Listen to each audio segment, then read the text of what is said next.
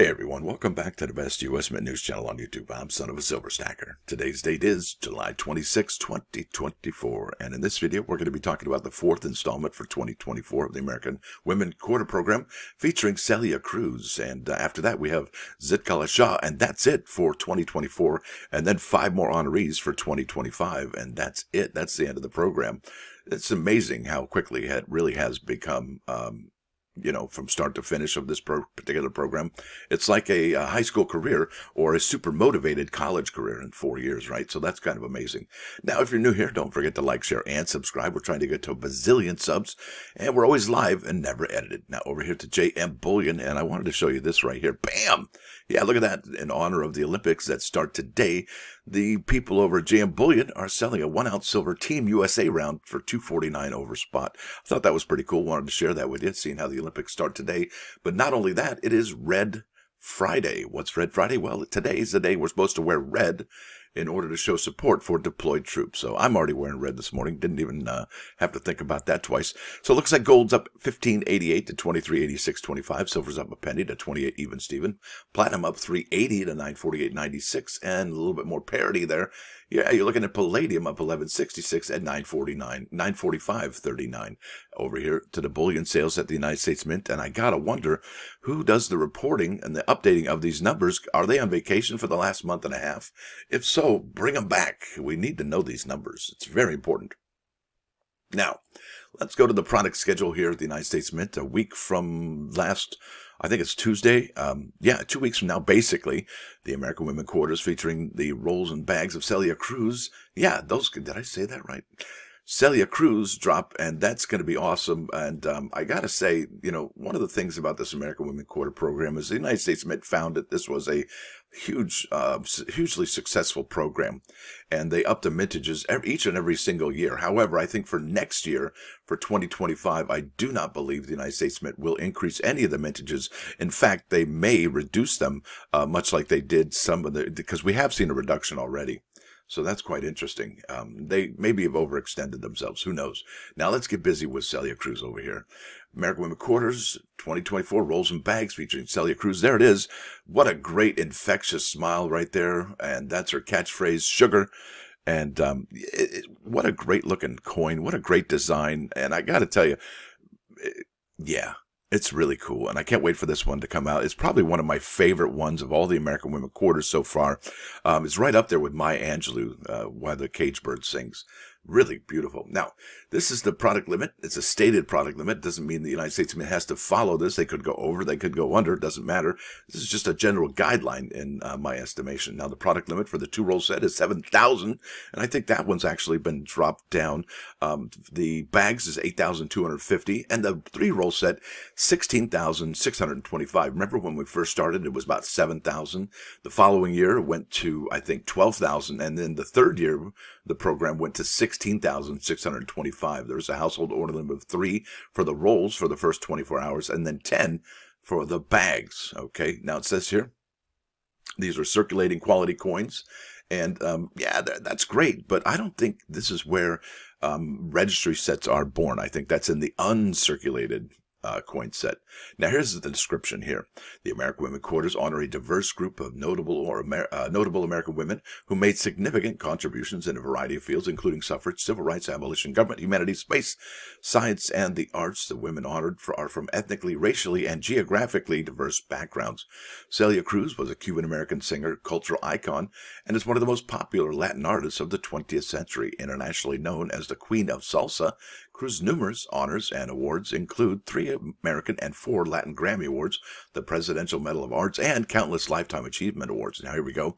The coin's reverse, that's the tails, features a dynamic depiction of Celia Cruz flashing her dazzling smile while performing in a Roomba-style dress. It wasn't until she started salsa, that's when she really got very popular. Her signature catchphrase, sugar, azúcar, is inscribed on the right. Additional inscriptions are United States of America, Equal Opportunity, 25 cents, and Celia Cruz. And I dig that 25 cents on there. It's really cool. It's very beautiful. Now, the common, that's the obverse, depicts a portrait of George Washington. This design was originally composed and sculpted by Laura Garden Fraser as a candidate entry for the 1932 quarter. And that was supposed to be a commemorative, a 1 year only. But they were like, hey, they kept on with it, as you know, which honored the bicentennial of George Washington's birth.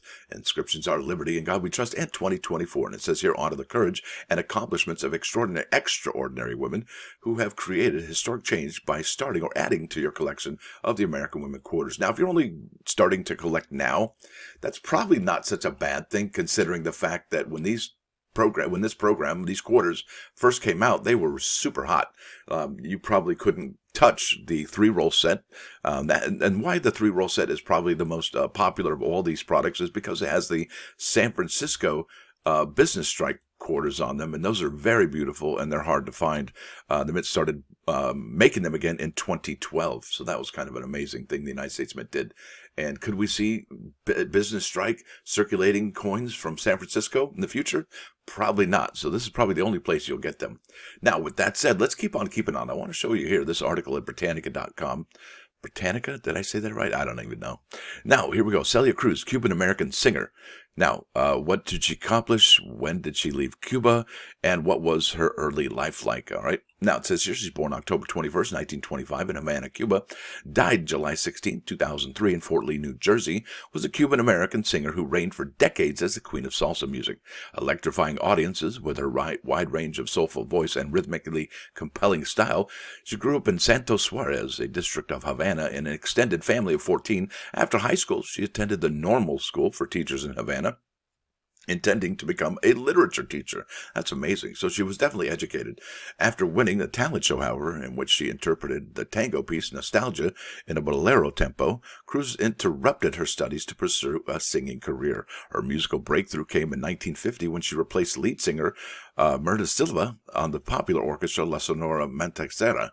And she was the ensemble's first black frontperson since its founding about 25 years earlier. Cruz sang regularly with the ensemble on radio and television, toured extensively, and appeared with it in the 5 films produced in Mexico. She also recorded with La Sonora Matancera, and beginning with Canta Celia Cruz Sings, her songs with the group were compiled as full-length albums. In addition, Cruz headlined Havana's Tropicana nightclub in the 1950s. Now, here we go. After the Cuban Revolution of 1959, Havana's nightlife all but disappeared, along with the other members of La Sonora Matancera. Cruz left Cuba for Mexico and then the United States, eventually setting in Jersey. Because why not, right? Where else are you going to go but Jersey? In 1962, she married the orchestra's first trumpet player, Pedro Knight, who became her musical director and manager 3 years later after she had left the group and become a solo artist, despite recording several albums with bandleader Tito Puente. However, Cruz was slow to find a wide audience in the United States during the 60s and early 70s. Success came after Cruz be identified with salsa, a Hispanic dance music that evolved from musical experimentation with Caribbean sounds. That's amazing.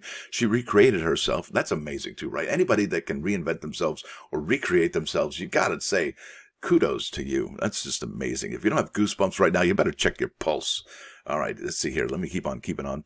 She recreated herself for a younger generation of Hispanics by singing the Latin opera Omi, 1973, and a version of the Who's rock opera Tommy, right, in New York's Carnegie Hall, and recording updated Latin classics for Johnny Pacheco's Vaya record label. Before long, Cruz emerged as a central figure within New York's vibrant salsa scene. She collaborated with Pacheco on a series of albums, beginning with Celia and Johnny, and that was in 1974. Its dynamic single, Quimbara, became one of the signature songs. She also made 3 albums with Willie Colon, and there you go, 77, 81, and 87, with a voice described as operatic. Cruz moved through high and low pitches with ease that belied her age. That's amazing, right? Anybody can do that. He's chicken skin again, right?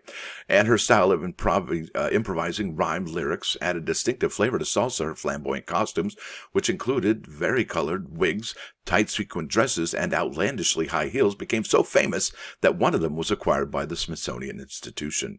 In her later years, Cruz earned renown in a wider circle. She was the subject of a BBC documentary, My Name is Celia Cruz, and she appeared in the films The Mambo Kings. And if you haven't seen that, it's a great movie. I think Antonio Banderas is in that movie as well, based on a novel by Oscar Ijules. I probably said that wrong. I apologize. The Paris Family, 1995. Her autobiography, Celia, My Life, 2004, originally published in Spanish, was written with Ana Cristina Raimundo. And her many honors include the Grammy Awards and 4 Latin Grammys recording, such as Ritmo en el Corazón and siempre vivere. Okay, there you go. And, oh yeah, by the way, in 2023, I almost said 1923, in 2023, the U.S. government chose Cruz as part of its American Women Quarters program, which features trailblazing women on quarter coin designs when her coin is released in 2024, just August 7th, right? She will become the first Afro-Latina to have her likeness appear on U.S. currency. Now, let's go here to the Google machine. Yeah, Celia Cruz, communist. Was she a commie? No. But the American government thought she might have been a commie. Now, it says here, due to her group's renouncement of the communist movement in Cuba, then President Fidel Castro exiled Cruz and her music in 1960. In 1962, 2 years later, she was denied re-entry to Cuba for her mother's funeral. That seems really petty to me. I guess you don't want to speak out on the petty dictators, right?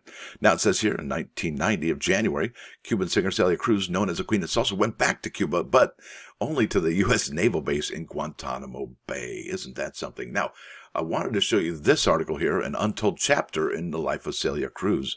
At her death a year ago, and this is from the Miami Herald, Sunday, July 25, 2004, untold chapter of her life. Yeah, she was an anti-communist icon of the Cuban American exile community. Doesn't say that too much in this American Women Quarters description, does it? Makes you wonder why. Now, let's go here to the plus ones. Here we go. This is judgment.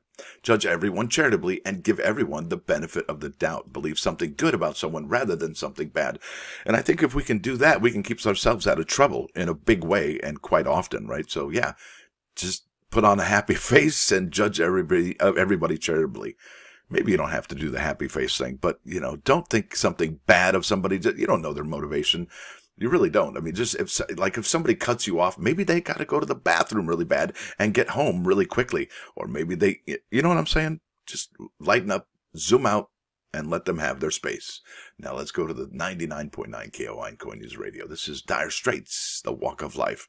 That's how you do it. That's the walk of life. You got to judge charitably. Otherwise, well, you might be wound up in a bunch of you-know-what. Now, with that said, I want to thank you all for coming. Thanks for dropping by. Don't forget to hit that like button. And if you like what you hear and see, sub the channel. It's quite free. Stacker out.